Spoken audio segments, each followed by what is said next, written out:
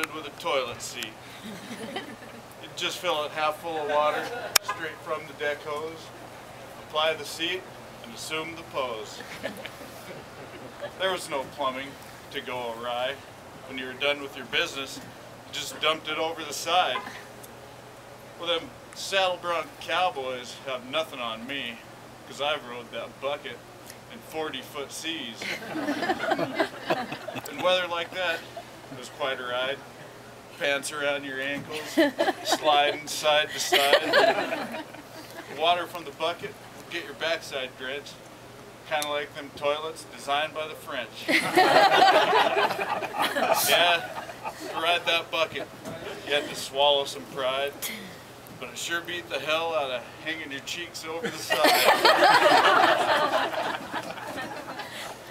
Okay, and then